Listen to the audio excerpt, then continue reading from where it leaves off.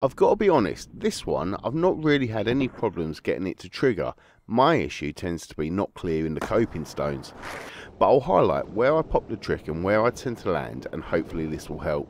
When popping, I try and get as close to the top step as possible, whilst trying to stay as close as possible to the right handrail, whilst also aiming to kickflip over the second coping stone down. This means I tend to land just past the furthest corner of the skip, normally around these dots on the floor. As you can see with this clip, it does count if you do a double flip, although the original clip was just a single flip. If you're struggling to make it over the wall, there's two things you can do. You can max out your pop height or place a ramp.